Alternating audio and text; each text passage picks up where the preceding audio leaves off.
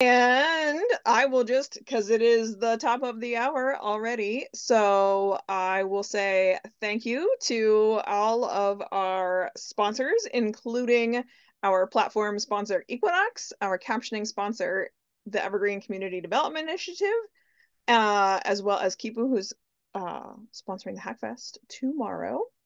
And I will put the live captioning links in the chat here in just a second.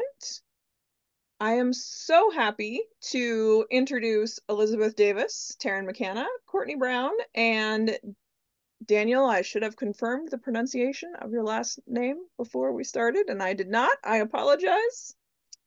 No, I'm kidding. It's Guarracino. Guarracino. Okay, Daniel Guarracino. Thank you, Daniel. And I will stop screen sharing, assuming one of you would like to take over. Yep, that'll be me. Okie dokie.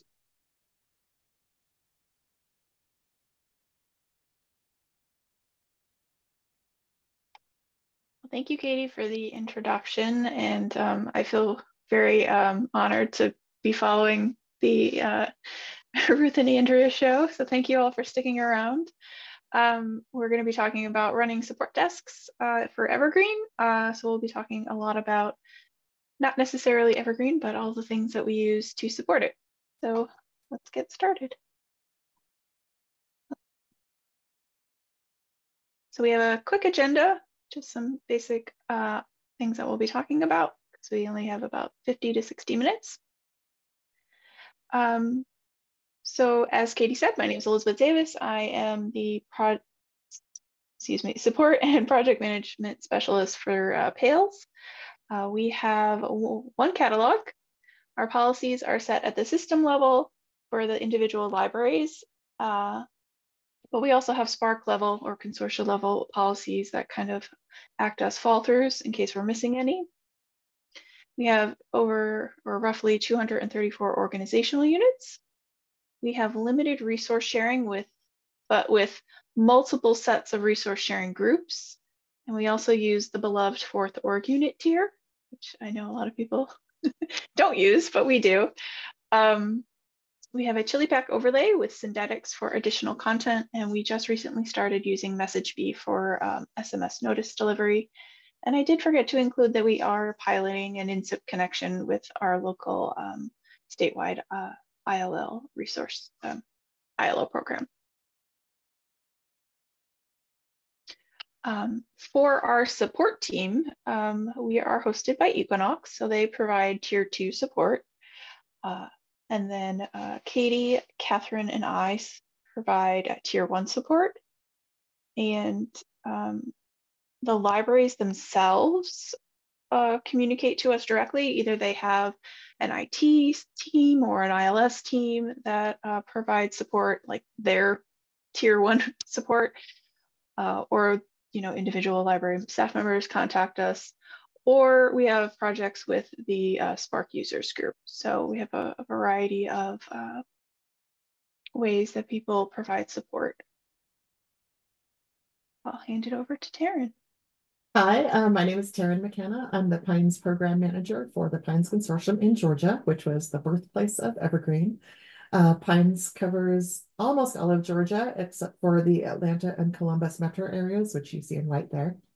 We're broken up into 51 regional library systems, covering 146 counties out of the 160 in Georgia. We have around 300 branches and service outlets, 12 million items in our collection, and 2.4 million active patrons. We have a single shared catalog and a single set of overarching policies and procedures that all member libraries agree to.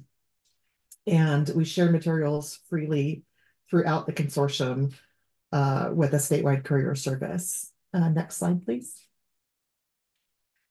So our team is a little bit larger than some of the other teams because we are self-hosted. We have 10 people, although 3 of our positions have been open since last summer, so we're very short-staffed right now. We're currently hiring for those 3. Each one of us has our own sort of specialty area, but we all work closely together as a unit, and we do a lot of cross-training and support. Next slide, please. So this little confusing chart. I'll start at the bottom. So we have about 2,500 library staff at branches. And any one of those people might, or our patrons for that matter, might find bugs or have wish list requests or problems, in daily support that they need help with, like I don't know how to deal with a negative bill or something like that. They typically will go to their local admin or CAT coordinator, depending on what the problem is first. So each one of our regional library systems has a designated local administrator and a designated CAT coordinator who are kind of responsible for things happening within their regional system.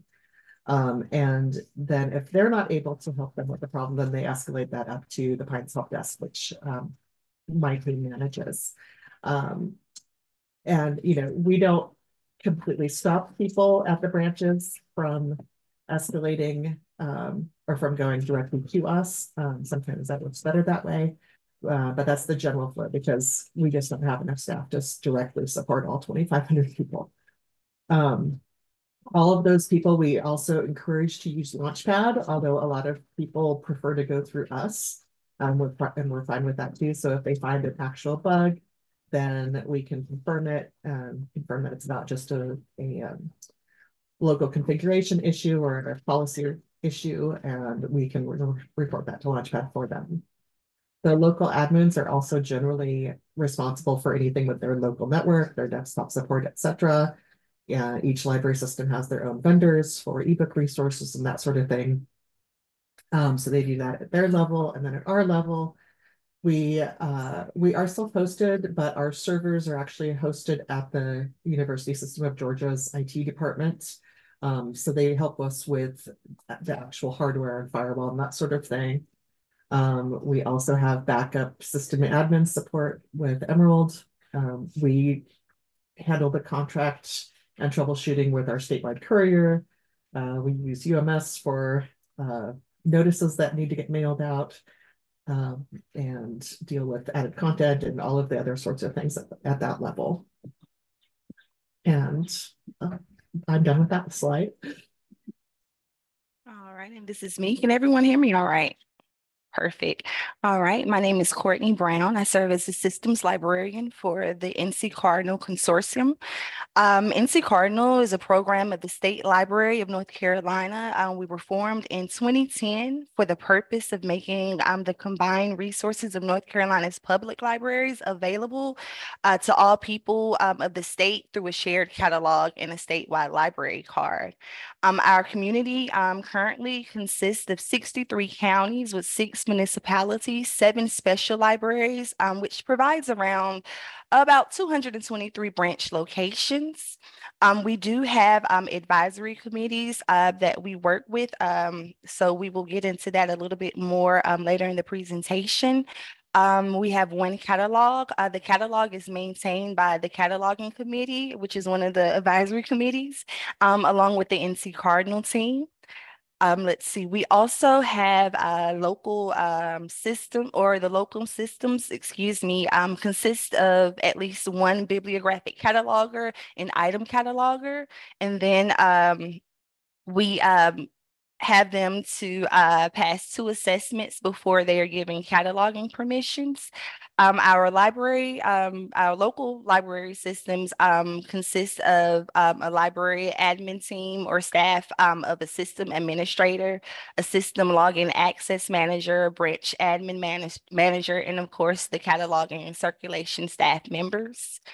Of course, within our community, we do provide training for our admin staff. We also, in our migrations, which we'll talk about a little bit more as well, we provide circulation and cataloging trainings along with report trainings.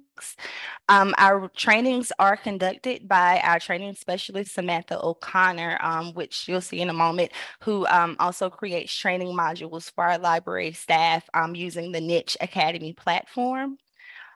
We set our whole policies at the Cardinal level. And then, of course, we have hold policies set at system and branch levels to address the library's specific hold policies that may differ from the overall NC Cardinal policies.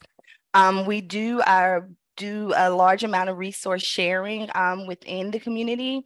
Our system, or we require our systems, excuse me, to resource share items with the circulation modifier of book, audiobook, music, and video. However, systems are allowed to resource share other items if they choose. I will say a lot of expensive items like technology items like laptops and things, our systems choose not to share, which is understandable. Okay, let's see, Elizabeth, if you want to go to the next slide. Okay, we do provide a two-tier help desk support structure. The first tier is the NC Cardinal team, where we have Benjamin Murphy, our program manager, of course, myself, Llewellyn Marshall, which is the application administrator and developer. And then we have Samantha O'Connor, which is our training specialist. And I'm William Swaggle. And my apologies if I mispronounce that last name. I always kind of tear it up a little bit, but the project manager. So we kind of take on the help tickets that we get, or different issues as a team. And then of course we do have a tier 2 support, which is Mobius. So anything that we're not able to handle or kind of resolve on our end, we can escalate to support or to tier 2 support, and they're also our hosting vendor.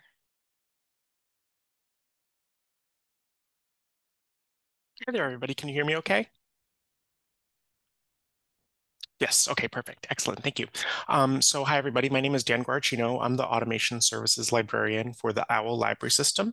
We are a little bit different than the other folks that you're hearing from today, because we are one of about 24 or so public library systems in the state of New York. So we're not a statewide organization. We just cover 4 counties in Western New York, just outside of Rochester. We have been with Evergreen since 2010. We added Aspen Discovery in April 2023. We do have, a kind of a robust governance system where we both discuss things internally amongst us at the system, but also have policies that are set by our Directors Advisory Council and an Evergreen Advisory Committee. So we kind of have like a streamlined policy process. We do have pretty much full resource sharing for our system. Obviously, there are a couple limited exceptions. And when I say resource sharing, I mean, I guess that any patron can go to any other library in the system and be able to check out anything at that library. We do have those exceptions where we do have some items that won't move in delivery, like fragile items or other items that might be broken. I didn't put this on the slide, but I just wanted to mention that our org unit structure is a little bit weird too. Elizabeth mentioned the 4-unit structure. We're more a 2-level structure where we really just have our system and then our 42 member libraries. We do use a couple org units on the 3rd tier to do some weird things, but they're not real org units. They're just there for organizational purposes. And also just to kind of help explain, what our system setup is like. Of our 42 member libraries, we have like several who have a charted to serve area of only a couple hundred people, and then the largest range to up to like 25 to 30,000 people or so. So we're a fairly small system. Next slide, please. And this is just a kind of glimpse at the structure. This isn't all of the staff at the system, but this is all of the staff who do get tickets. I handle most of the Evergreen related tickets, but depending on the content area, especially like cataloging, for example, my colleague Catherine handles all of those questions. These are all of the folks here on the screen who work with tickets, and then also our executive director too. And we are also hosted and supported by Equinox.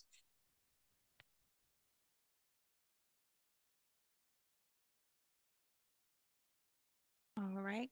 So communication within NC Cardinal, and excuse the small screenshots. I did want to kind of give you a visual of both communication platforms. I'm kind of a visual learner, so wanted to share that with you guys. But For two types of communication platforms and software that we use is Basecamp and HelpSpot. Basecamp is described and marketed as a program management software tool. However, the State Library of North Carolina uses it more as a online tool for communication with external vendors while working on different projects. The NC Cardinal community focuses on using the tool to facilitate communication between the Cardinal member libraries, the Cardinal team, and of course, the folks at Mobius.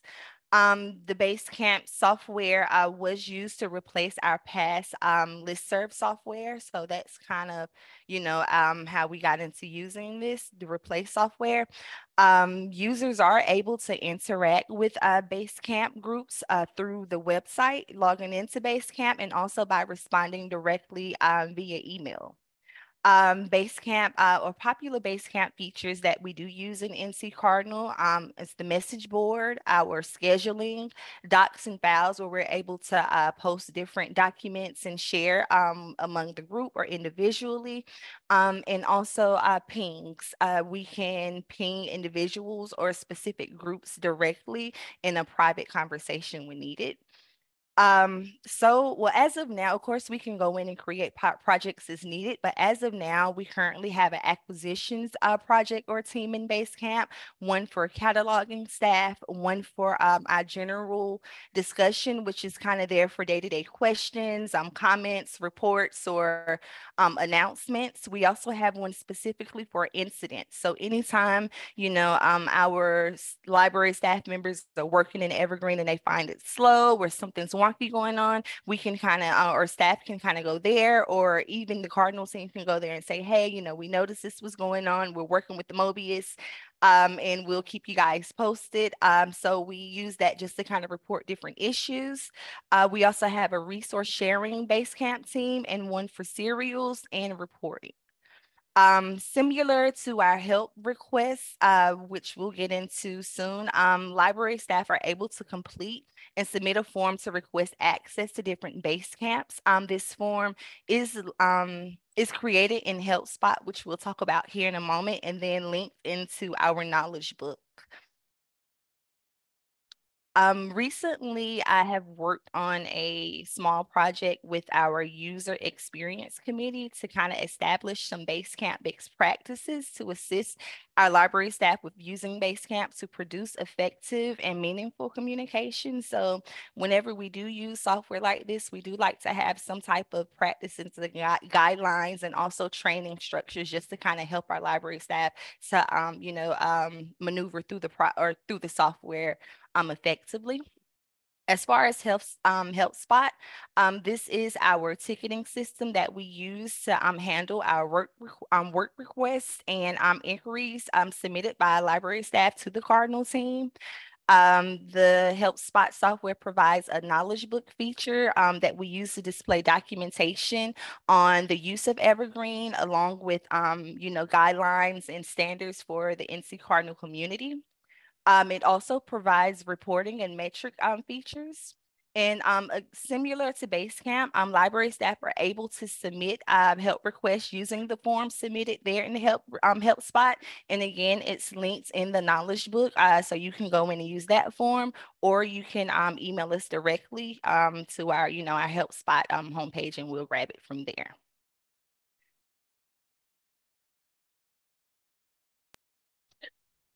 So I'll talk very briefly about some of the tools that we use for documentation. We have a platform called OWWL that uses FOSSWiki. So it's, as the name suggests, it's a wiki. For ticketing, we use a request tracker, and we've been using that for a number of years, well before I started at the system in 2020. The big thing that I've been really leaning on recently for communication is our changelog. So I started this back in 2022, and what it basically is almost a blog kind of squished into wiki format.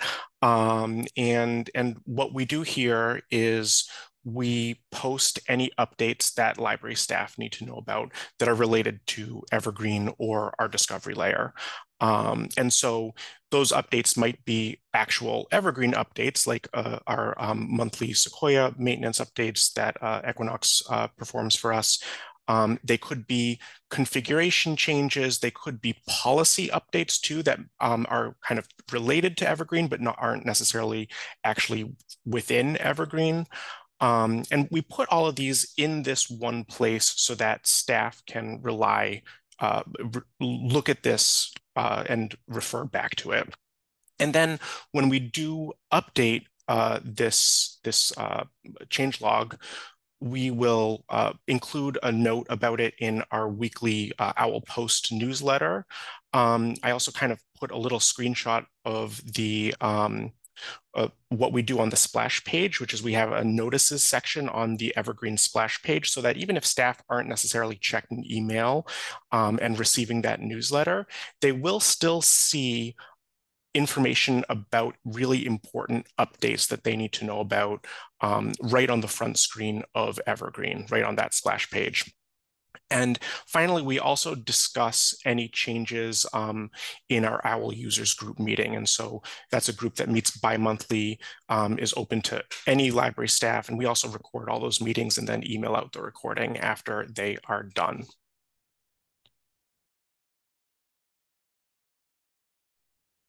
For PaILS, we do almost all of our direct staff communication through our help desk. We use a free open source software product called OS Ticket. We self-host that, and that either allows library staff to log in and submit tickets and see their ticket history and all that sort of thing, or they can simply email in tickets, and if they don't have an account, it will create a guest account for them automatically. It also allows us, depending on their email address, to group them by organization. So we can see all of an organization's, by organization, I mean like a regional library system. So we can see all of Coastal Plain Regional Library Systems tickets together. And we can also provide access to an organization's tickets to other members of that organization and that sort of thing if we want to, and if they want to. We also share this help desk with other agencies within Georgia Public Library Service. So, for example, GPLS IT department uses it for all of their tickets with libraries too. And they actually support the entire state, not just the PaILS libraries, with various things. We're a Google partner, so we provide Google Gmail accounts for most of our organizations and access to other Google services. So we actually use Google Groups to manage all of our mailing lists. So that's the second most popular way we communicate with library staff. We have different Google Groups for just general PaILS notices.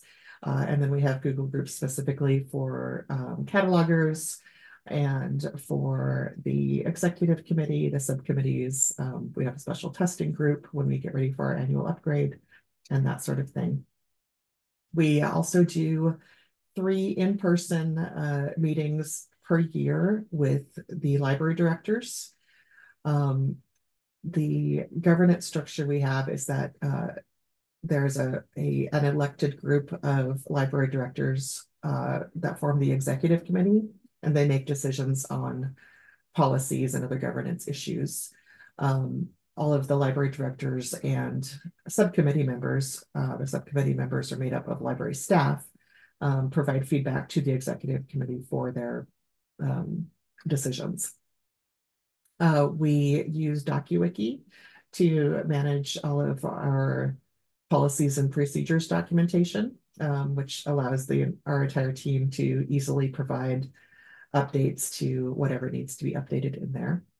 And then we provide online training through Niche Academy. We use ScreenPal to do our screen recording to include within Niche Academy courses. And then we do some amount of training live through Google Meet online. We used to do a lot more training in person prior to COVID and prior to training budgets getting cut like they are everywhere. But we've transitioned almost everything online at this point, which is great because it allows us to record and make them accessible to people that aren't able to attend in person. Next slide, please.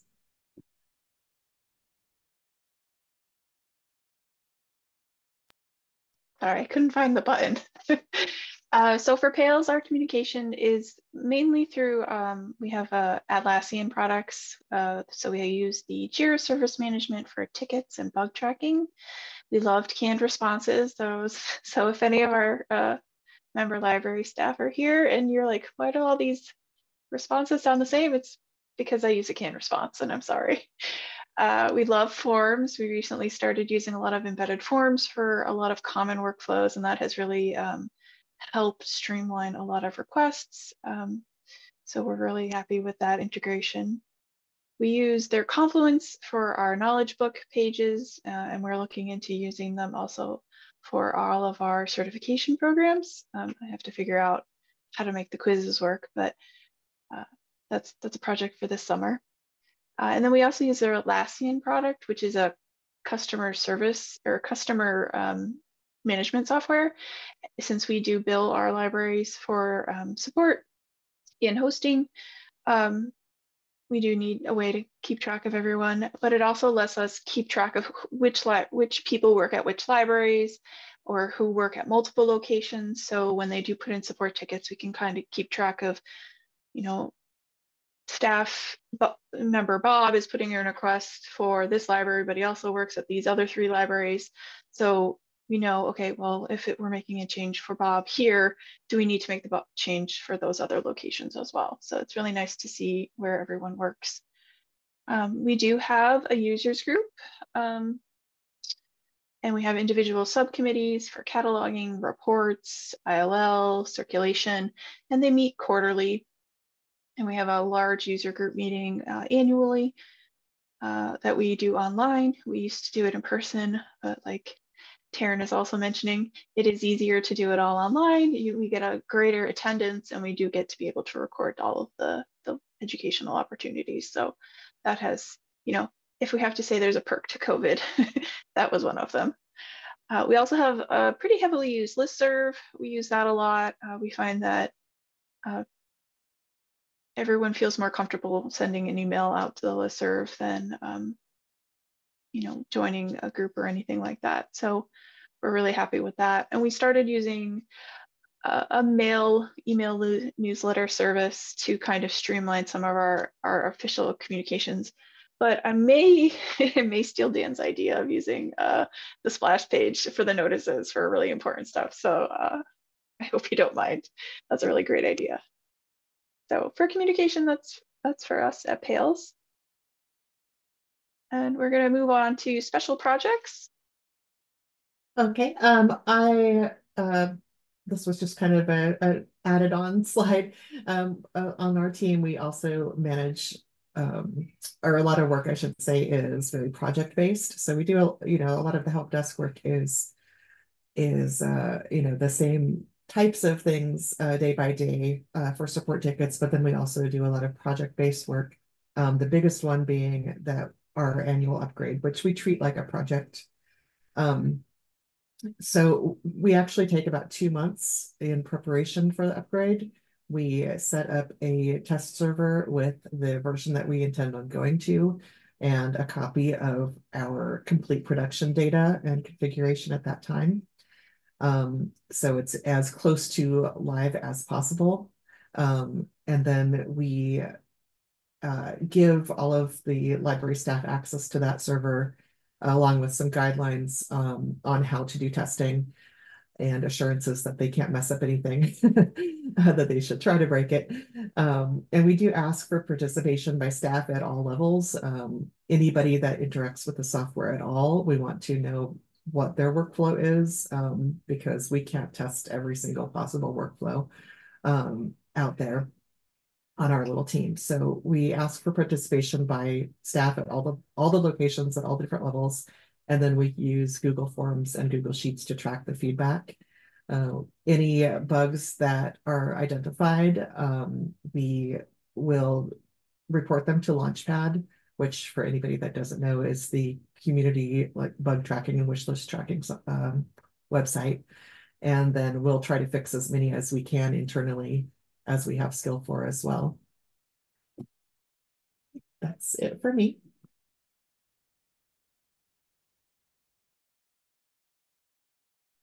And I'm going to mute myself. All right. So one project that I wanted to discuss today was our migration project or our migration process. This is a 12-week process we use to migrate new libraries into the consortium.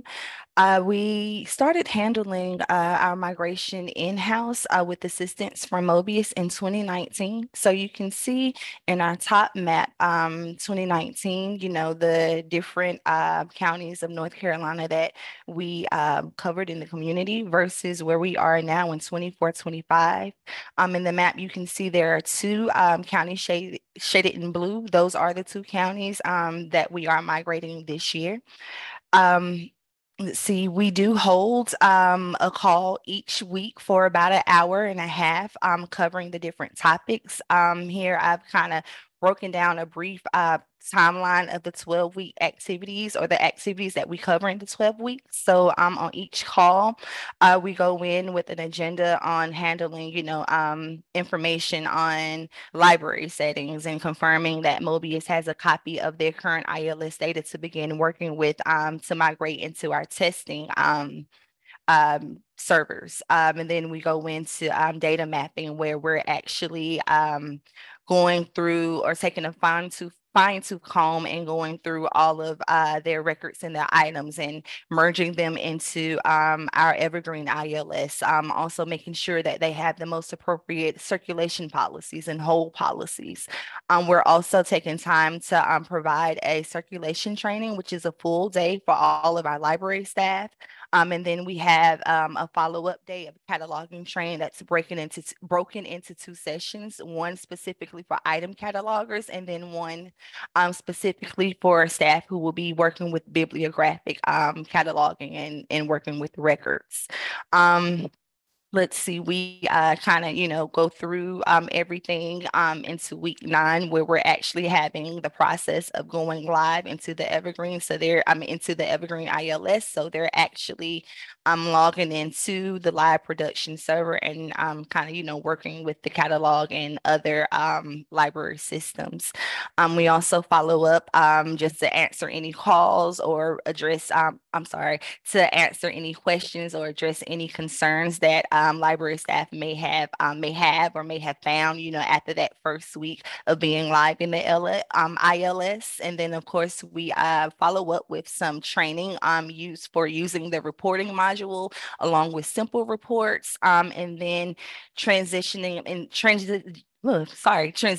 HelpSpot, which means that we will no longer use the Basecamp project that we specifically created for the migration, but begin to have them to submit help tickets through HelpSpot and kind of help continue helping and maintaining their work requests through that software instead of Basecamp. So yeah, this is just you know, sharing that process with you.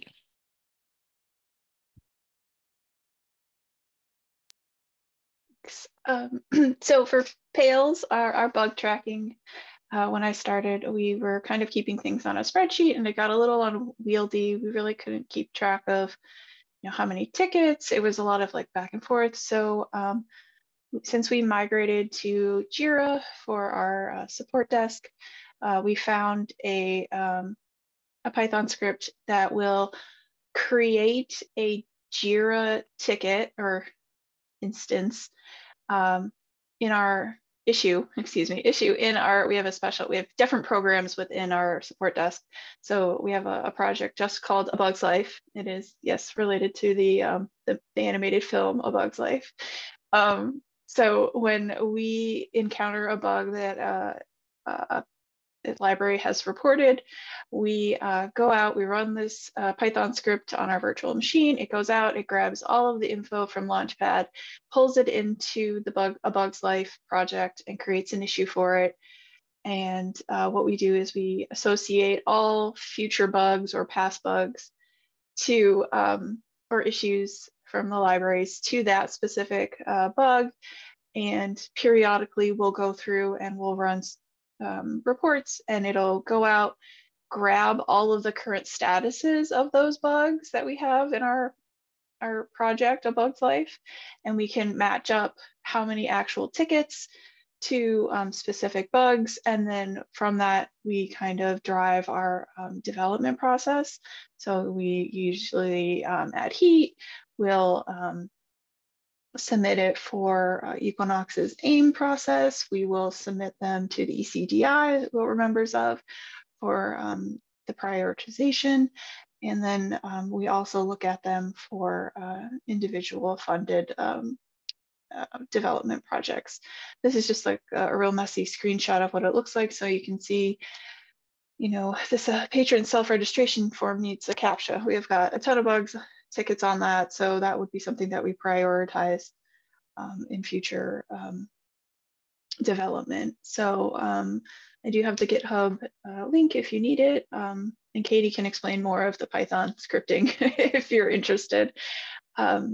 She graciously fixed that for us. So I think ultimately one day it would be really awesome if we could have the current status in Jira, but for now it's just reporting and matching things up, and it takes like 5 minutes. So yeah, we're really happy with how it's working so far. Was there a rock, paper, scissors decision between A Bug's Life and ants? Oh, that's a good one. I think Kat picked A Bug's Life, so we'll have to ask her.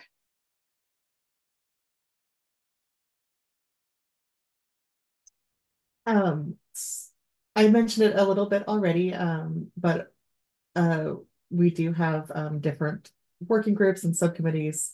Our executive committee is made up of regional library system directors that serve 3-year terms and serve as the policy governing board. Anytime a proposal for a policy change comes in, it goes through a standard review process with feedback submitted by the PaILS subcommittees. The subcommittees are made up of frontline staff for the most part, who are nominated by their regional director to serve on the committees. And then they they provide all the feedback to us. We compile it and present it to the executive committee for the final decisions. We also put together working groups for specific projects, such as last year we did a complete overhaul of all of the automated emails that we send out through action triggers to HTMLize them and make them pretty. And so we convened a working group for a few months to go over all of the, the visuals as well as the wording that we wanted to include on all of those. I'll turn it over to MC Cardinal. So NC Cardinal currently has 3 advisory or working groups. The governance committee is used to pretty much govern the consortium, assist us in setting appropriate policies and standards for the community to abide by. Then we have the cataloging committee, which assists in maintaining our catalog. They help to establish practices and standards, and they also assist in some of our cataloging cleanup projects. And then we have the user experience committee who assist in addressing concerns or projects related to frontline experience or workflows.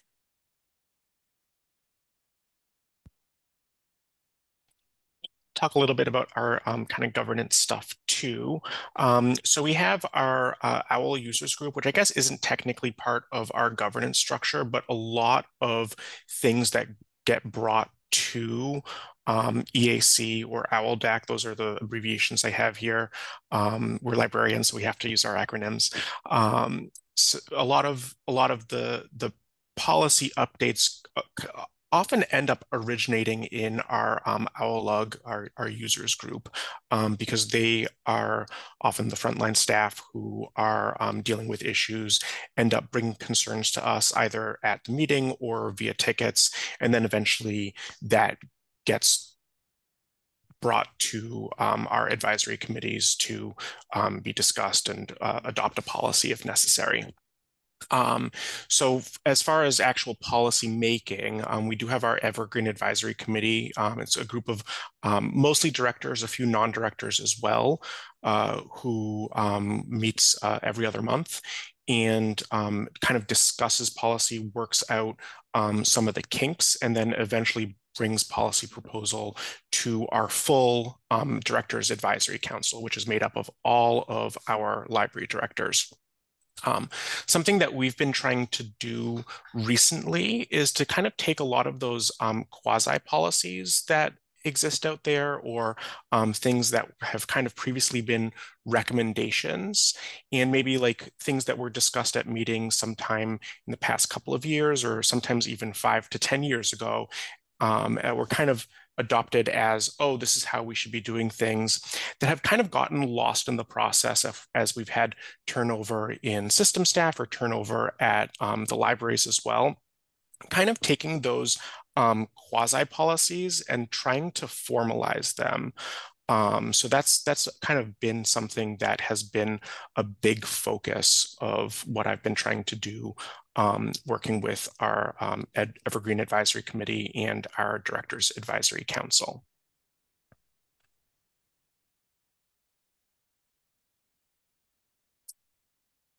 I mentioned it before that a lot of the work we do is project-based.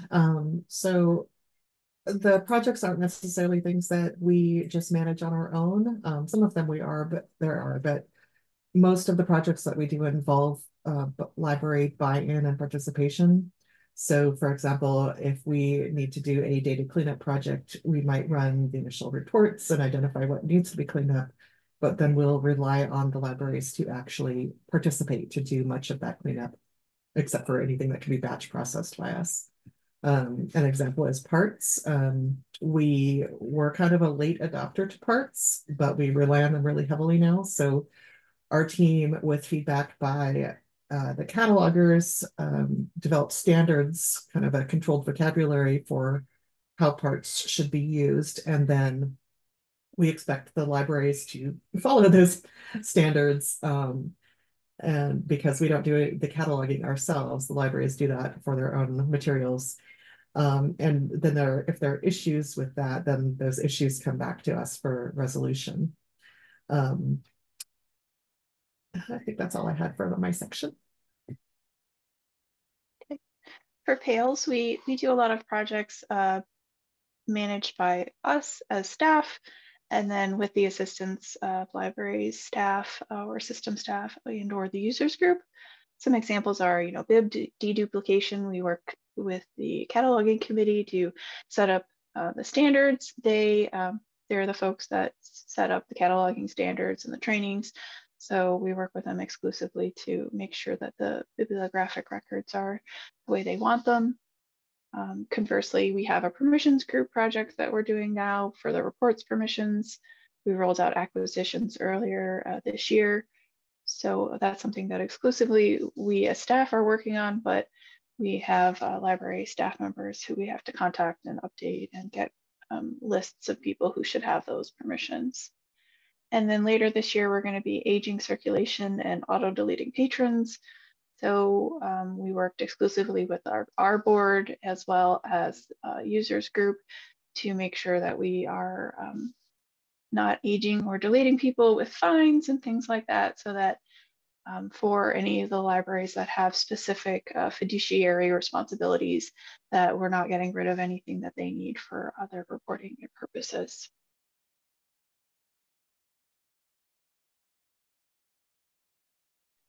Okay, so as far as projects or special projects in NC Cardinal, our projects are established according to our community need or requests discovered while addressing help tickets or from communications and base camps in our annual meetings. Projects are managed by NC Cardinal staff with assistance from related advisory committees and system library staff. Quickly, a few notable projects was our whole targeted project, which Llewellyn Marshall of the Cardinal team presented on last year and followed up on the project yesterday with the presentation signed, sealed, and delivered whole targeted geolocation follow-up. So that was a big one. We've also, like Terran and Elizabeth, completed a patron permission cleanup along with several cataloging cleanup projects. The one project that I want to focus on here was the library settings project. In April 2022, we kicked off a library settings project, which is a project where we consulted with our member libraries to review their current library settings. This project stemmed from the process we use for our library migrations, where we talk through all of Evergreen's variety of setting options that may be useful to the libraries to have, they could find it useful, if the libraries have been in NC Cardinal for a while. So just taking the opportunity to review any new settings that may have been added during the recent upgrade, or also, finding settings that just were not used whenever they first came into Cardinal, whether it was just a change in admin staff or different situations. So we thought it was good just to have everyone to review the settings like our newly incoming systems do. The participation for this project is optional, and typically libraries do nominate a few library staff to work on this project. There again are a large number of settings, so we did break them down into categories, which was general, financial, cataloging, holds, patron, and OPAC, and then long overdue, evergreen printing, and credit cards. The goal for this projects were to clean up any existing consortium-wide or system-specific settings. So we were able to kind of take a look at the database and see kind of or get an overall view of what everyone was using. And if it was something where we found all, libraries were using, instead of using a specific system level setting, we could bump it up to a consortium level so everyone can use that setting. Also, we wanted to increase understanding of the available settings and then just make sure that Evergreen was working the way that the library system wanted, Evergreen to work for them and their current workflows.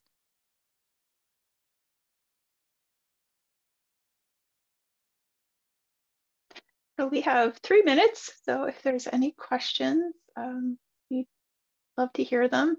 I know we've gotten a few in the chat. Dan, do you want to share your screen for your notices while we wait for questions? A full upload here. I'm going to try to upload a screenshot I took. Let's see if it works, maybe. Did that work? Oh, actually, there we go. It's really small there, so I don't know if that actually worked. If you want me to try to share my screen, I'd be happy to. I think I would just need to be made a co-host.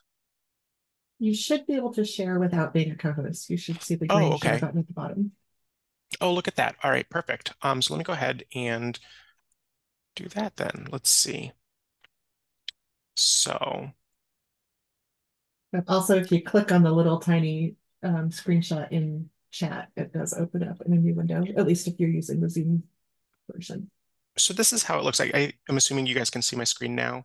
It's just kind of slapped on at the bottom left there, but we update it with links. I don't know if any of our friends from Equinox are here. We actually funded this development. I don't remember which version it was included in, but this was something that OWL funded, not with this intention.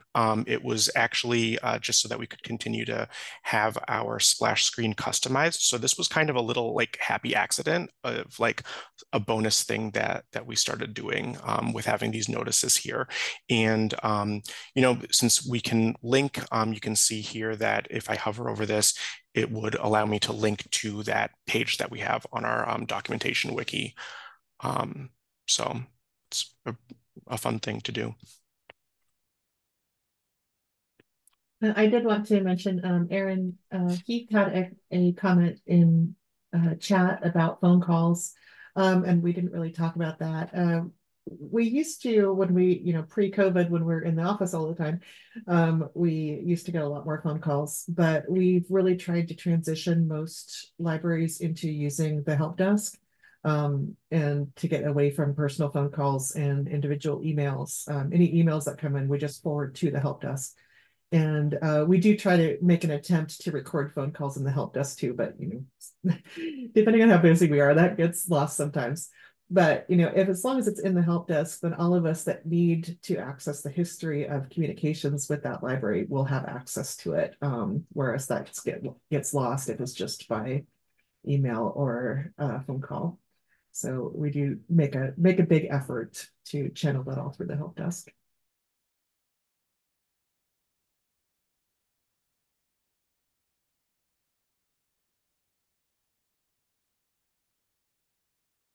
I see Elizabeth said in chat she has a similar way to track that in Jira as well. Yeah, we've gotten everyone kind of used to emailing the help desk, but sometimes they don't think it's an official question. It's like, well, any question is an official question. So please email me, because sometimes I go on vacation and Katie can't read my email. So exactly. And often I'll email the wrong person. Yeah, for time situational time purposes, I will just say yes, everything that Terran said also stands true for NC Cardinal. We try to move everything to help ticket, whether it's email, phone call, for tracking purposes. Also, whenever we're able to look at the end of the year on, hey, what did we, do? How did we fix it? Or what things did we kind of work on? We're able to go back and, use those metrics and see and kind of keep everything wrinkled together. Yeah, statistics is a really good point that we didn't really talk about, is we always need to justify our budget. And we handle our bug tracking there, through our help tickets as well. If someone finds a bug, we'll help them try to identify, or if there's something that needs to be created, we can kind of help from that ticket to go in and report a bug or go from there. So we kind of track as of now, through the help ticket, but Elizabeth's and their setup is something that we're really interested in. So kind of looking at how they have that A Bug's Life set up.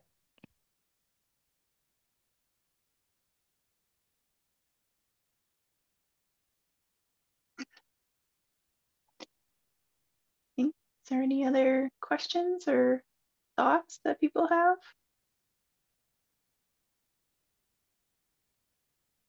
Since we have a hot minute, I will say that there's two parts, and Elizabeth mentioned this, to what we use for the bug tracking.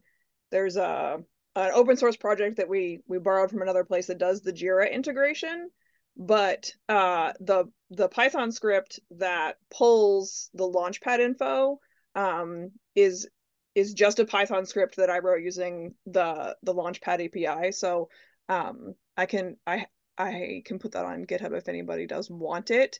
You have to then do your own crosswalk back with the tickets, but it tracks everything by bug number. So that's nice, and it gives you kind of the updated info. This was delightful to hear from everybody about what they're doing. Yeah, Katie, if you put that on GitHub, I can put it in the slides. Okay, yeah, I just have to, I think it's actually on there, but that I've worked on it since then. So I'll make sure the current version is up, and then we can put that link in the slides. Awesome. Well, thank you all for coming, and thanks to Galen for this great idea. We talked about this bug tracking thing a year ago, and we got it working, and he's like, why don't you tell everyone about it? So we did. Thanks, everybody. Thanks. Thank you. And thanks to Elizabeth for wrangling us too. Yes. Oh, yes. Thank you for volunteering to serve. All right, it looks like we have our